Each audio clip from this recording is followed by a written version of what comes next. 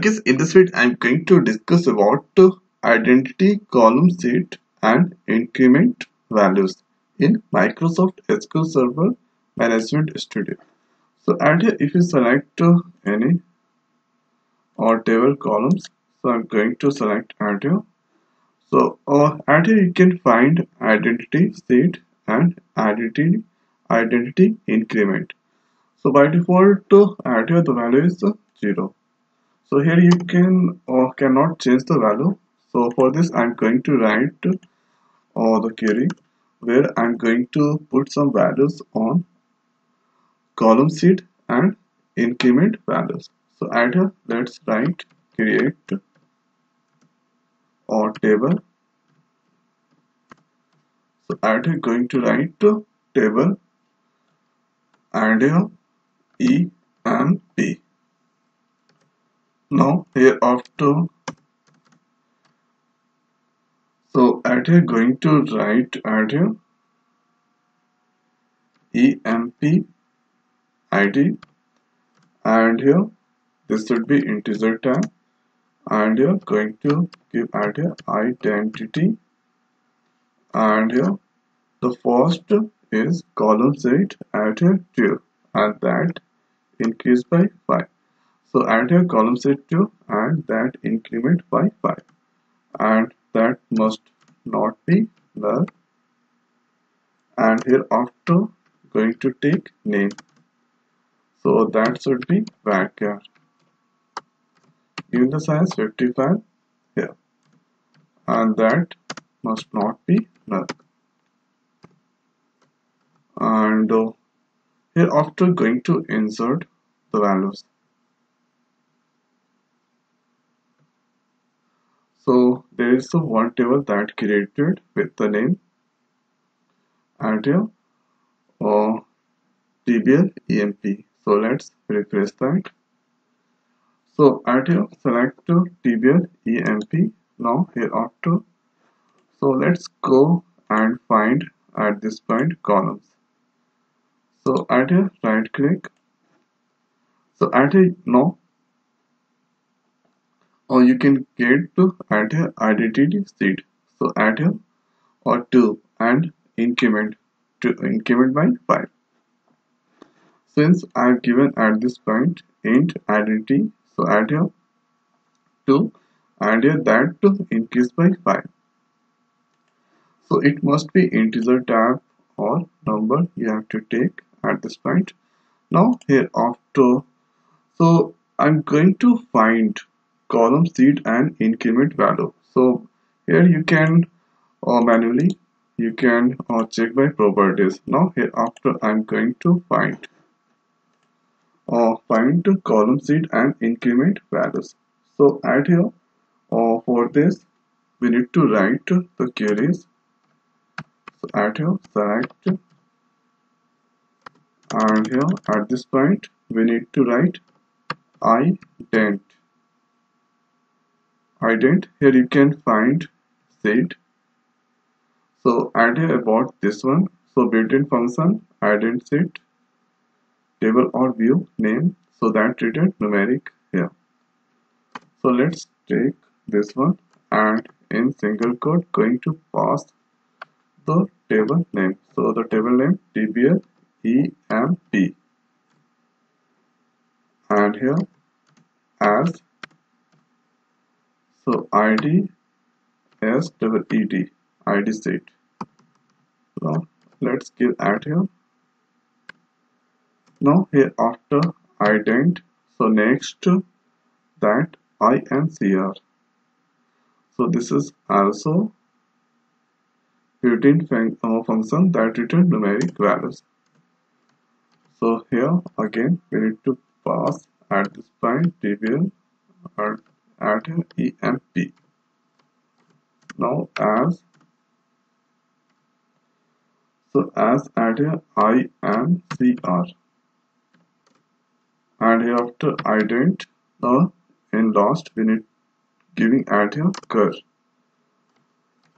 So this will show you the current identity. So we need to pass add here TBL and here EMP and as here current value. So let's give at there or in capital current item. So let's execute that here this query.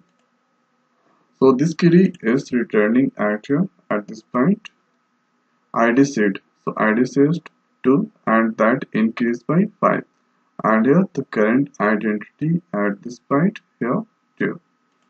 So to find identity column seed and increment value, so you have to write this query.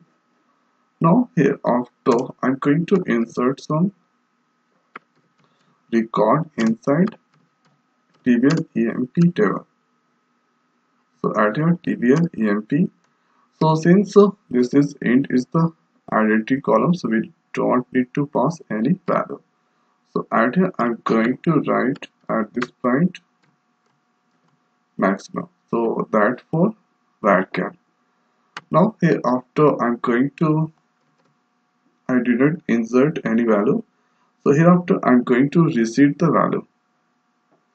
So add here for this we need to write the query D, B and here C, C and here check at this point check and here I dent check ident and here going to write TBL and here EMP and hereafter going to use receipt and here passing the value at this point to 15 or let's give at 100. Now if you execute this query, so let's see what happens.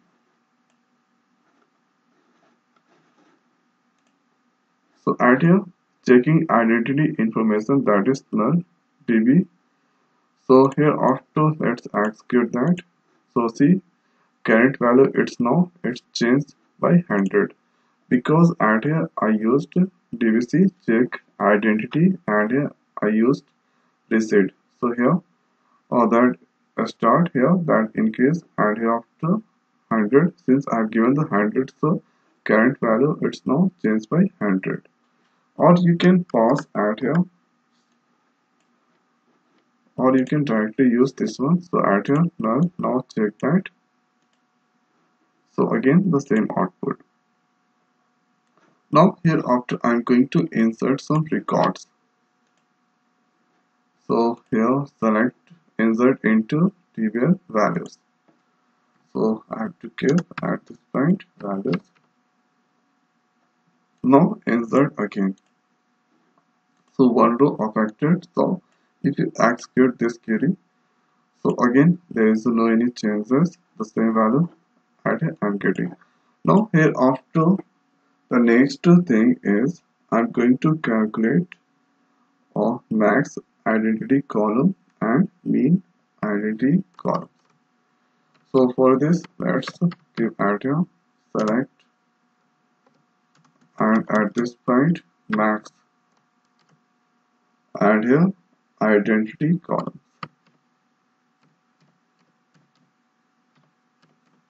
Identity column and here as A1 and here mean identity column as A2. Now here after let's give at here from the table name going to pass TBL and here EMP. So let's execute this query mean identity column. So at here getting okay we need to give at here comma separator. So see at here since minimum and maximum identity columns at here 100 it's a display. Now if you want to check here you can check by using this query.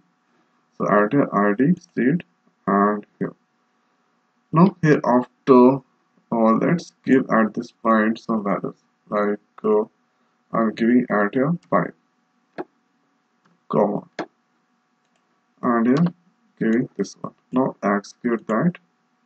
So at a explicit value identity column TBR specified when. So at here this is the on identity column that on, so we cannot give at this point any values. So about that one I discussed in one videos. So hereafter let's give at here select a star from the table name TBR EMP is the table. Now hereafter execute this query. So see active 100. Now and here I'm going to give execute this one more time. Insert one row, execute this one. So 100 not 5. Now here after if you execute this query, so see here our current value is now 5. So increment by I have given 5, so that increase by 5. Now here after you can check that things. So add here 82. So 80 is the mean value and here the max value is now 105. Suppose if you give add here insert on new record at this point. So see add here one row inserted and here 105. So add here the value is start since I have given at this point the value received value at that point I have given 100. So current value changed by 100. Now that increased by 5 because at this point when I create the table, so this is the starting here, this is the increment, so here that increased by 5. So add here that increased by 5. Now that current value is now 110 and minimum value you can find. So let's execute that. So 110 is the current value and now add here you can find minimum and maximum. So 100 is the minimum and here 110 add here. So this is the starting value, so minimum value is now 100 and that it maximum value is now 110. So here after you can reset the value again. So let's give add here 2. So DVC, so add here identity column, so current is now 110. Now let's check that. So for checking going to use select, so add here current value it's showing. Now here after since I reset the value, now check. So see add here again current value is now start from 2. So if you enter some values, so add here going to enter again new values here. So one row affected and here you can find. So here the starting value is now 2 and here the starting value is 2. Now 2 increase by 5, so the value is now 7. So if you execute add here max and mean, so see add here A1, so A1 is the base point, 110 is the max value and mean value is now A2, so 8 is the 7 is the mean value. So this is the way we can reset add here the values. So this is the things add here identity columns and increment values in Microsoft SQL Server Management Studio. So I hope guys this video is helpful for you. So now in this video it's over. So thanks for watching. See you next video. Thank you.